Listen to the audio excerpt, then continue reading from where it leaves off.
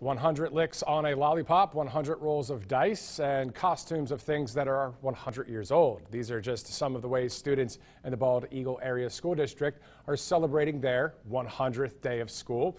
It's been a unique year for the students at Wingate Elementary, and their principal says reaching 100 days in class is just worth celebrating.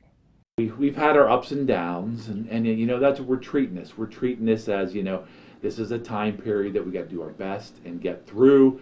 But when we get to certain landmarks, we got to celebrate them. And so, this being the 100th day of school, that's what we're doing today.